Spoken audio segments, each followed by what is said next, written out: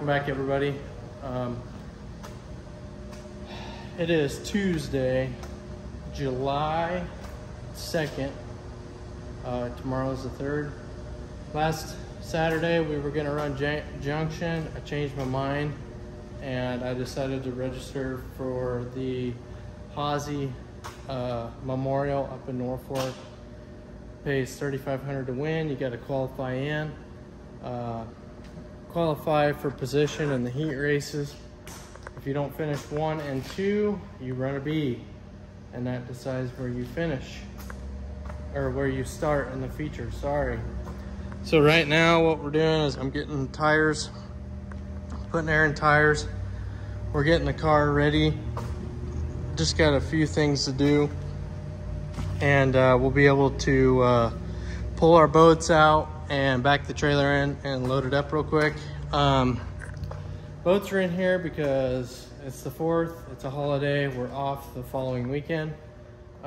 We wanted to run this show, wanted to do something a little bit different, and thankfully I had everybody support the idea, which made it possible. And so we're getting geared up for tomorrow. We're gonna leave around here at 10 o'clock. It is a 3-hour drive up to Norfolk. Weather is very shady. We've had a lot of rain. They've had a lot of rain. We're supposed to get maybe some more rain tonight, but rain for tomorrow has been pushed over to Thursday on the 4th. So happy holidays, and thank you to everyone watches the channel, who supports us. I know content has been very shy this summer, and we have some transitions we're going through right now, as far as all of us and our program, what we're doing here. And like for instance, this car is down on all fours because it is very close to ready. Isaac's been working his tail off. He had the option to run this show, and we had a kind of a discussion, and with it being a new car to him, with a new setup, everything, he wasn't afraid. He was just a little like too soon, and I totally get it. I've been running for 4 years, and you know, it's kind of like, wow, this we don't get big shows that pay this much here in Nebraska. We don't have shows that pay this much money for crate racing. So this is a big deal. The last time I heard, there was 40 something, maybe 50 cars registered. That's what I heard. I don't know, it could be higher 30s. But without further ado, we're pretty excited, and we got a lot of people supporting us, and chassis builders backing us, Audi, which is awesome. And that's really empowering, because you know, stuff like this, I'm only 21, shows like this I've never been a part of. I've never gone through the motions, so this will be the first one. We ran Silver Dollar, yeah, and that was kind of a bigger show. That it was, but I mean, I broke, so it really wasn't anything to take home. And I feel like I had a fast car then, and had we not broke the rear end, who knows where we could have, maybe we would have made the show, maybe we would have finished really good, I don't know. But we got our boats out, headed to the lake for the holiday weekend after we go racing. And so that's kind of what's been going on. So basically, this is where we're at, and this is what we're gonna do. So let's get her done.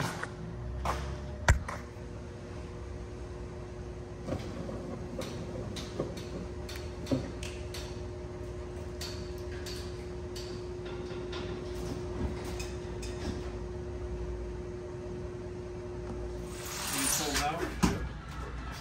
And these the 22.5 front end. Yep. That's nice.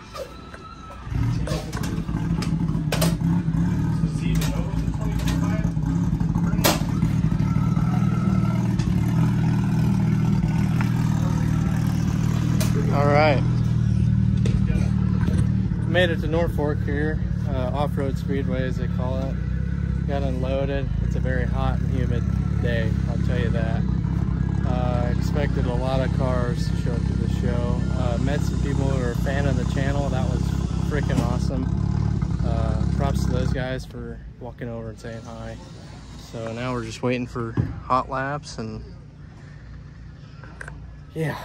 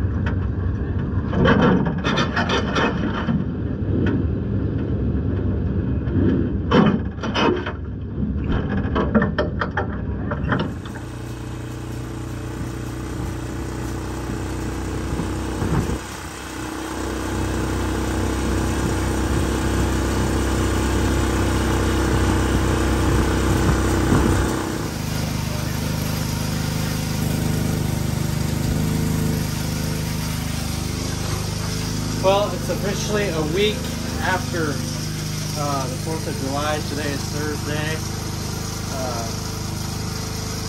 We are out and about. I didn't quite get to my car as fast as I wanted to on this week. After the Ford sort of stuff that was going on, we ended up going to the lake and had stuff to put away and all that stuff. So I'm getting the car out now. Assessing the damage. As you can tell, the car it's stuck. it thinks we're flying around the corner at 50 miles an hour right now. So it's pretty safe to say the car's bent somewhere, and bent pretty bad. So the goal is just to get it all washed up, and we got Isaac out here washing his car. It had shop dust on it, so he wanted to get it cleaned up. It never got washed after the last time it was ran, so he's cleaning it up, making it look nice. So get after it. Sorry. The ones that got melted? Yeah. Yeah. Not those paintings. What? The air cleaner ones. That's your change of underwear when you was or when you was crapping when the car was on No. fire. You make this a lot of work. I know I do. Way more work than it has to be. No. I could just cut you completely out of this whole ordeal forever. And this, my job would go like from here to here. Group. Thank you very much. He's not wrong. He's not wrong. Pipe down back there. Hey, you know it works better when it's on, right? I know. Just letting it down so you're soaping. Hey, hey. What? Look at the camera. That's a rookie. It's his first time. All I gotta do is soap it and then that's it. What? Get away. Has anybody ever seen an elephant in the wild? That's what it looks like. More like a sloth. Sid? Hey, don't call me that. Nah. I'm gonna start calling you Mr. Grinch. So, like I was saying before,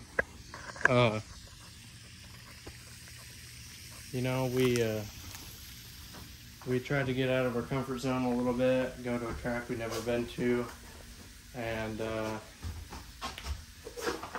me as a driver, I'm so used to a tight car and turning the car and using the motor as much as I can to turn the car. And maybe that's a bad habit of mine, I don't know. We talked to Audie about getting the car freed up, and we got it freed up.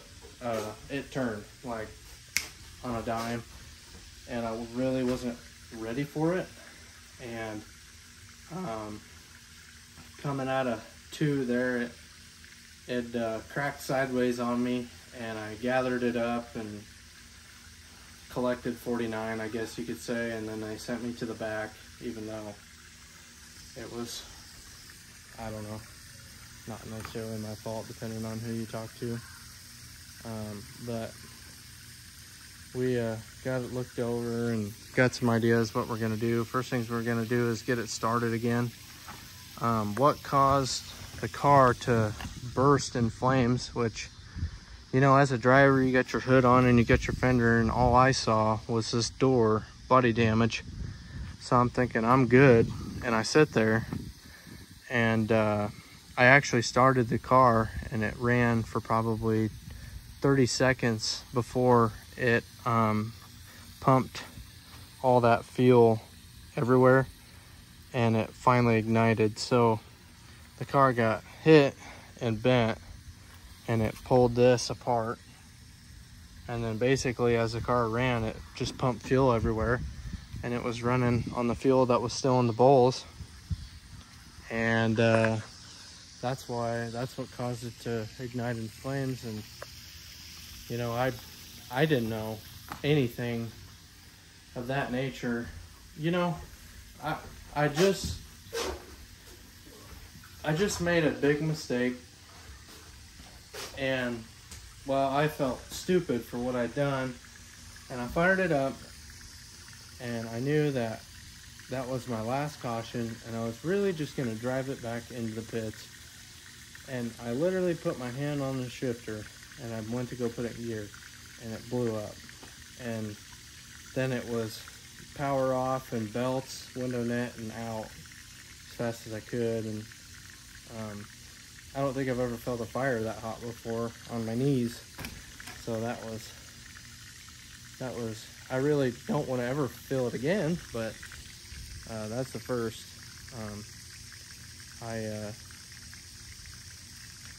Yeah, it's kind of it's kind of sore, but at the end of the day, it's like, holy cow, we got this thing to turn. We got it freed up. And, you know, it looked good and it felt good. And there was just some minor details that we should have changed, what we should have done, what we should have left alone. So we're going to get the wheels back on this, get it loaded up. And back in the trailer, we got to get a shock in here other than the shock that was in it. We got to get one of our load shocks put in here, and so that we can get it back in the trailer and get it in the shop. We spent a day rearranging to get this in there. It's got its own little spot for a couple weeks, and I don't know if Isaac has any plans on going racing. JJ is out with a blown motor still. My dad, we're still putting his car back together. We got the SB2 in it. Now we're cleaning dry sump stuff. We're gonna work at it as fast as we can. And basically we're down to one. So I don't know, different year. Not much you can do about it. It's just one of them years. So get to it.